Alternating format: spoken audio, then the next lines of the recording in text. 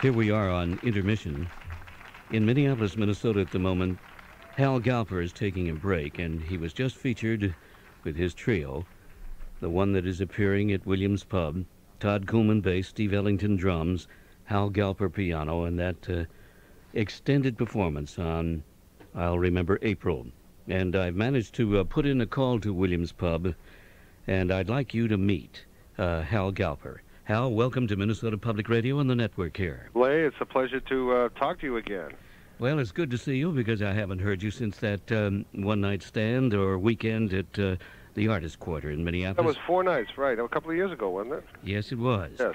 Good to have you back in this area, and it's rather timely because this session that you cut at Clinton Recording Studios in New York is just as intimate as can be, and we're glad to sit in with you by remote control. I'm glad to be here.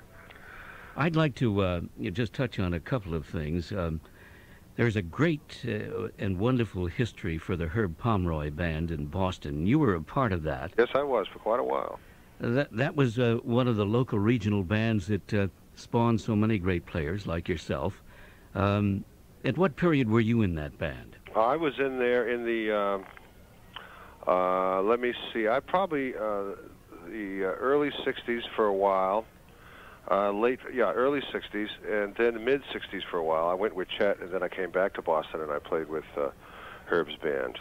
That was quite a band. It was, he had available to him all the best arrangers who were studying at Berkeley. So we had an incredible book. It was probably the hardest band book in the country. Very challenging because all these young writers were, stretching their wings and trying and experimenting with this and that. So it was a very original band to play with. And then you spent some time with the legend Chet Baker. Yes, I did. How long did you tour with him? Well, I was with him about 2.5 years.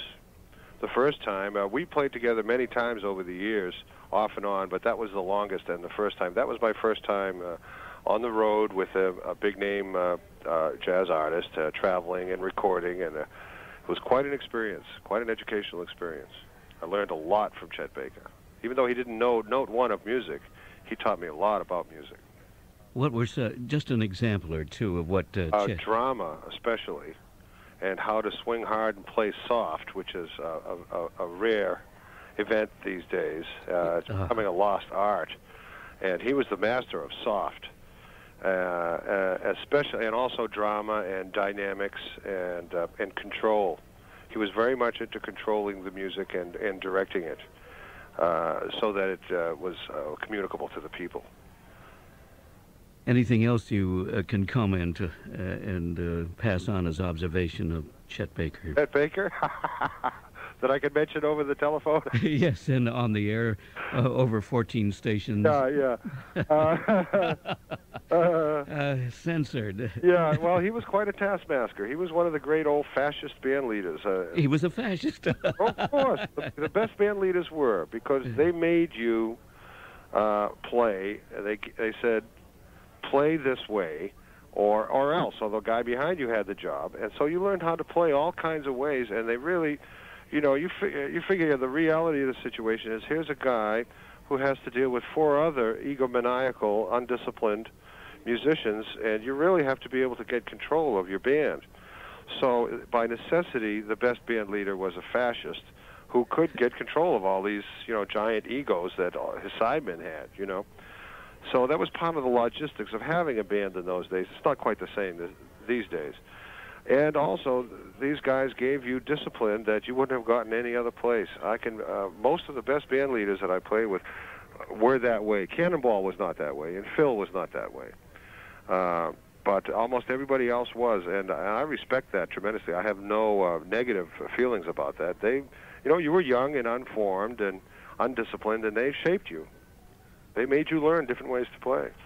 With Cannonball Adderley, the contrasting kind of leadership, how would you describe that? Cannonball never said anything once about the music. He just let you play. And you were working an electric keyboard at that time, weren't you? Yes, for almost 3 years again. And then at the end was of that... Was that a sentence? Was that a musical sentence to jail, working the electric keyboard? Not in the beginning, but towards the end, I was totally disgusted with it, and when I left the band, I took my Fender Rhodes and rolled it down to the Hudson River, and threw it off the pier and watched it sink. And I haven't touched an electronic instrument since. That's a serious story. Well, I wanted to make some kind of commitment, personal commitment to it. Great. I enjoyed it tremendously. I watched the bubbles come up and everything. Oh, wonderful. Round my piano. Oh, good. Well, listen, that's just a marvelous story. And Hal Galper, I hope your last set at Williams Pub in Minneapolis, Minnesota, at Lake and Hennepin is full of joyous listeners, and I know it's full of your dynamics. And at your request, we're going to vicariously move to Williams Pub and listen to you play The Lamp is Low. Some of us are going to stay right here. Some of our listeners are, behind the wheel of cars. Uh-huh. And some of them are just waiting to drop a line into a lake because it's the fishing opener in the state of Minnesota. Oh, I see. So we're vicariously enjoying Hal Galper, Todd Kamman, and Steve Ellington. Thanks for touching base again, and A pleasure to talk with you, Leigh. thank you, Hal. All right, and all you who are driving, please drive carefully. Yes, indeed. All right, Leigh. Good night. Talk to you the next time. Yes, indeed. Bye. Bye. I've been talking with Hal Galper, and his new project is called Invitation to a Concert. And, in fact, he's going on stand right now, and will probably be playing this in the next set.